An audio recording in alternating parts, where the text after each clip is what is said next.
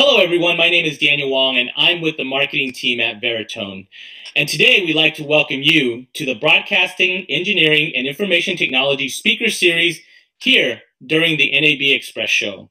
Joining me is Ryan Steelberg, President and co-founder of Veritone, to present his paper submission, The Podcast Promise, Topic Extraction for Money and Monetization and Brand Targeting. As you may know, podcasts are exploding not only in volume, but also in the variety of the content. With so much content geared to diverse audiences, podcast producers are starting to realize the staggering potential for monetization. Likewise, advertisers are looking to this untapped medium for reaching and engaging new audiences. Today, we're going to describe how new AI-based technologies are greatly improving the way for brands to connect to their core audiences and immediately experience an uplift in engagement and revenues. In addition, we'll explore how AI platforms are enabling content owners to monetize any type of content, even programs that appeal to super niche audiences.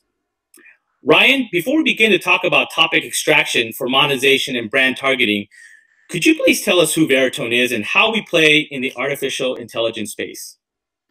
Thank you, Daniel. It's great to be speaking with you guys today. I wish I could be on stage in Las Vegas, but right now I'm in my kitchen, and so I hope you can hear me clearly. But I do look forward to walking you through everything we're doing at Veritone, and specifically how we're applying a lot of this technology to the podcast industry.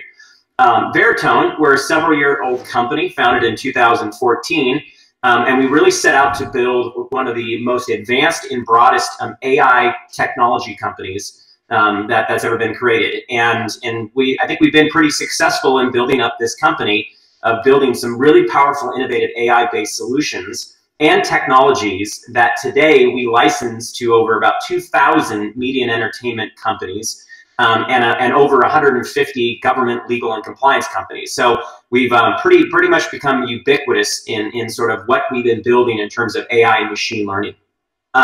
Take it a little step further. If we want to move to maybe the next slide, and we can talk right in about how some of this technology works in the background. Is before I jump right into podcasting, the area we all know and hear about different forms of technologies of AI or different applications. There's chatbots, there's predictive-based modeling, and other forms. The area that I'm going to talk about today that Veritone is very strong at is in the cognitive categories, right? So in effect, think of what humans historically have been able to do with great aptitude, albeit with limited capacity. Veritone and our technologies have been thriving and providing some really amazing breakthroughs for companies, right, to in effect augment what their human effort has been historically, but allow them to greatly increase their capacity. So for media and entertainment, what I mean by that is there's so much content out there. Right? Podcast is just, I'll say, one drop in the bucket of all of it. But the amount of video that's produced every single day, not just by the professional production companies, but by you and I as individuals, it's incredible. There's billions and billions of hours of content created every single day. And it's always increasing as storage gets cheaper, right? As compute gets cheaper and more efficient. You're seeing, back in the day when you were producing a movie, you literally would film for a period of time, and one of your limiting factors and governors was how much film did you have. Today, they just leave it running. It's estimated that they're actually, for a single 2.5-hour movie today, they're producing over 100 times more content than they did just 20 years ago. So when you see all this huge amount of content, which most of it is unstructured, meaning you don't know exactly what is in every single frame of video or every single second of audio, how do you possibly organize this? How do you get the most value? How do you generate the most revenue when you have that much tonnage of unstructured content? So Veritone aiWARE, and we name aiWARE as the name of our AI technology stack, is very, very good at doing, number one, high speed, high fidelity ingestion of content. So we're very good at getting both large and small files. They could be live streams, linear streams from ESPN or other broadcasters, or large, I say, archive-based data assets like movies, podcasting, and I'll say digital native opportunities. So Veritone starts with ingestion, right? And as many of you know, all the content is in so many different formats. So having the right ability to ingest with the right adapters to ingest all this content, to then start acting upon, really is step one. Step two, which starts to get a little bit more exciting, is what AI are we going to bring to that, right? How am I going to deploy which, proprietary and or very specialized AI models am I going to apply against that content as I'm ingesting it to produce really, really valuable metadata? So for example, some of the common ones that you all hear of, and absolutely we build and deploy and license these technologies to our media and entertainment customers, are natural language processing. First and foremost, right, which is automated transcription. Taking that audio file, right, whether it's audio from a video or audio from an audio program like a podcast, and as that's being ingested, creating a very accurate transcript against that audio file, and more importantly, time correlating it exactly back to the media itself, right, down to the specific words. Very, very important. NLP is definitely one of our more ubiquitous categories of cognition. We support many different languages, different dialects, and it's something that I think we process over about 15 million hours a year of content with just NLP alone. So it's a very big and important category across the board. In addition to that, and I'm not going to go into too much detail in the other classes, considering this is a podcasting show, is facial recognition, object recognition and analysis, OCR, optical character recognition. So when you think of that, when I talked earlier about AI, we're in the cognitive class. Humans can sit there, obviously, and watch frame by frame all this content. They can listen to all this audio content and create their own logs, if you will, or metadata logs, but it's incredibly expensive, time consuming, and candidly, it's not even remotely a possibility anymore because of what we talked about earlier, is the sheer amount of content that's out there from all these millions of different sources. So step one is being fast, reliable to get content into our ecosystem. Step two is building the right or applying the right AI models, right? Transcription, face detection against that content. And then the output of that is highly indexed, highly accurate metadata. And then that's really where we start to make value of this is, okay, great, Ryan, what's next, right? I have this output of metadata. I've used machine learning and AI to organize all this content. Now, how do I turn that into value? So a building, and this goes back to how we architected aiWARE, the ability to quickly build applications and workflows to take advantage of that accurate metadata that we just created is critical. And within the ecosystem of aiWARE, we also have technologies that empower our customers with low-code opportunities to provision and build out these workflows, and ultimately turning that into a solution that is either hopefully going to generate them more revenue, increase operational efficiency, or third, candidly, just help augment the human element that they've already made an investment in. So ingestion, applying AI to it to index it, and create highly accurate metadata. Third component is the workflow or the application development, and that's ultimately what our end customers, the majority of our end customers, are really downstream now, able to use those applications, those workflows to improve their business. So with that, I'm going to shift over and apply what I just discussed and talk specifically about podcasting. Right? So back to the example, the content that we're ingesting and analyzing are podcasts. And as we all know from some of the stats floating around, podcasting has exploded. Daniel talked about some of this in the beginning of the show. And let's just say that for easy numbers, there's 1 million unique podcasts out there, right? And every week, thousands and thousands of both amateur and professional podcasts are being produced. We today are ingesting thousands and thousands daily podcast shows. And as we're ingesting all those, discrete and both independent or part of a series podcast, we then apply transcription NLP against that to create a highly accurate transcript of every single word that they're saying. We could even go so far as apply speaker separation to it. So if it's a podcast, such as Daniel and I are, let's say, turning this into a podcast, without having to focus initially on what channel we're speaking through, we can actually break apart our voices as well, right? So there's a lot of really interesting things you can do with AI just with pure audio. So as we've ingested all those podcasting and we've created now that highly accurate time correlated transcript against each podcast, we then can add a whole nother layer of cognition against it, which we collectively call entity extraction or topic extraction.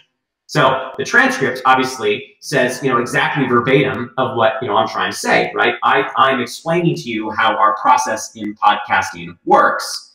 But what am I really talking about, right? What's the theme of the overreaching podcast, right? And we really call that topic and entity extraction. It's a different class of cognition. It's different than transcription. So after we have the transcription, we then apply or run additional AI models against it to extract the topic and keywords from that content. Why is this so important? Podcasts can range from a few minutes long to some, as many people know, are a 4-hour show. They're just basically repurposing a broadcast program and turning it into a podcast. If you dive into those shows, if I say a Joe Rogan podcast, the entire show is not about sports, right? Joe Rogan happens to be, really aficionado and focuses a lot on sports, but on an episode by episode basis, he'll go from politics to lifestyle to restaurants, right? It's what it makes it really engaging. It's important for our customers, whether that our customers actually, the distributors of those podcasts or advertisers or others, they need to know not just what the overreaching show is, it's Joe Rogan. They need to know what is inside the content and relative to varying aperture of time. Such as, do I want to know every 5 minutes of a podcast what the topic, what's the theme, and what are they talking about? Or do I say I want to expand a little bit more, and I want to know every 15 minutes really what the segments are about? So that variability, we're going to get back to that in a little bit, is very important depending on how a lot of our clients and partners want to monetize these podcasts. So let's now shift a little bit farther. I've ingested all the podcasts now. I've run transcription against it to create a very tightly correlated and highly accurate transcript. We've then invoked topic and entity extraction AI and applied that against the transcript. And the output now is, I really know what all these podcasts are about, right? And so if you now can imagine, you're starting to see a little glimpse of the value that we're going to be able to unlock here. Is now I've started with just basically a blob of thousands and thousands of podcasts and having very little insight of what's inside it. Now all the way to they're all hyper-indexed, all time correlated, and not only do I have the transcript, but I know what actually they're really talking about, right? Lifestyle.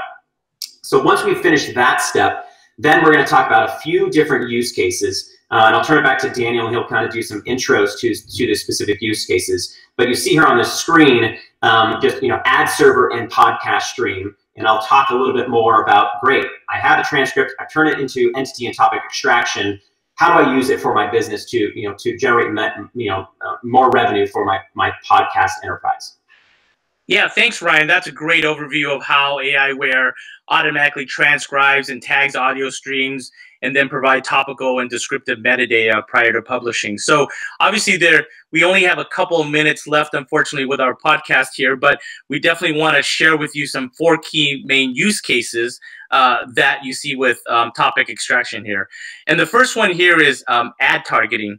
Ryan, tell us a little bit quickly about how ad targeting works with topic extraction here. Sure. Coming from really an ad tech background, I've been in the ad tech background in the internet space since the early 90s. And there's really 2 forms. In ad targeting, we can either target advertising against the individual. So I want to serve and target an ad to Daniel and really try to hyper focus there. Or I want to do a combination of targeting not just Daniel, but against the context of the media, right? I want to associate my brand when they are having a conversation about the beach or the weather, right? So I'll say that's contextual insight. Up until this point, we have not really had the opportunity to target the context of a podcast, with the exception of just, as I mentioned earlier, like the entire Joe Rogan show. I know it's Joe Rogan and potentially about sports. Now we can actually target these advertisements specifically to topics, not just within a single podcast, but across thousands of podcasts. So I can build a network and saying, I'm an air conditioning company, and when they're talking about how hot it is in the sweltering heat of this new heat wave, I want to associate my advertising and when across thousands of podcasting when they start talking about those events, those contextual triggers, so I can target my ads against that. The second side, which will go. Oh, sorry, Daniel. I was going to say that's great. I was going to say if you can talk about also the brand use case that comes along with that. And there's two sides to it, right? It's not all about targeting. It's also about protecting the brands, right? So depending on what type of product or service you have, you may be very clear that you don't want your brand associated with any certain topics or topic categories. Tobacco, firearms, gambling, right? Those are some of the classics. But more importantly is if you feel that a topic is skewing too political in scope, right? And you want to keep your brand away from that, you can use the same contextual insight from topic extraction and entity extraction to help you protect your brand, meaning don't serve right against that. Or you can say, tell me more about these podcasts. Before I waste any money, right, I want to look at all the content of these podcasts as they're being produced, and I want to see, does it make sense? Is there a brand correlation? Is it safe for my brand to advertise on that? And that's another kind of immediate opportunity that this technology is providing. Great. And the last two use cases we want to talk quickly is the enhanced SEO of what it can do. Ryan, you want to talk a little bit about how it can better give you a better search engine optimization with this? Yep. Well, we talked about 1 million podcasts out there, and that's a lot of content. So how are people going to find these podcasts, right? The internet, from its earliest days of HTML and in the early iterations of HTML, created kind of a structured framework. Like it was like the early framework by which all metadata tagging and sort of indexing and searching of websites was kind of built upon. When you look at audio and video content inside, really in particularly podcasts, there is no structure. So how can you search or expose my show into the digital indice out there? How do I get higher indexing on Google search? One way of doing that is, and what they look at is not just, again, about the metadata, it's the Joe Rogan show about sports, but these engines and bots are very smart, and they want to know what's the content really about, right? And so we can help all of our clients expose this time-correlated metadata in conjunction with the published audio, the podcast itself, which we've seen has generated significantly higher search and interest and discovery of these new podcasts, which hasn't been done before. So we're really excited about this use case as well. And the last use case is obviously improved search and discovery, and there's a lot that leads kind of tangentially to that, like brand targeting for competitive intelligence. Talk a little bit more about that, Ryan. So discoverability, we live in a crazy world where we have some people who are interested in long form based content, but in the world of YouTube, right, and podcast, I mean, it's bite-sized world now at times. And so that just creates more strain. If you're a consumer, you're trying to find content or have content in a stream-based world, like in my feed brought to me, right? It's critical that we can expose, and if I have the right information about the content, the right accurate metadata, it helps me find Daniel's interests, right? Because he's published a lot of his interests on social media and other platforms. By us ability to be able to correlate those, and the ultimate goal is to try to express and expose and present the best, most desirable content to Daniel when he wants it. So improved discoverability is kind of very closely associated with SEO, but this is really focused on the value to the end consumer, and we've seen some great results right out of the gates with improved discoverability as well. Thanks, Ryan. We're going to have to wrap it up here, but in summary, I want to thank you for your time and thank you for sharing how AI-based cognitive processing techniques can automatically, again, transcribe and tag audio streams with topical and descriptive metadata prior to publishing. Is there any final words you'd like to leave for our audience today? Yep. I think just think of it as it's not just audio that we're talking about here, right? Podcasting, it is in different derivatives of it. You're seeing new launches of Quibi and other ones that are video-based too. So we envision this same level of indexing, the same creation of a contextual taxonomy for audio, but also video as well. and all those different dimensions of face and objects and scenes in the background too. So we're really excited about where this is going, and we're excited to be an integral part of this new ecosystem. Well, great, Ryan. Again, thank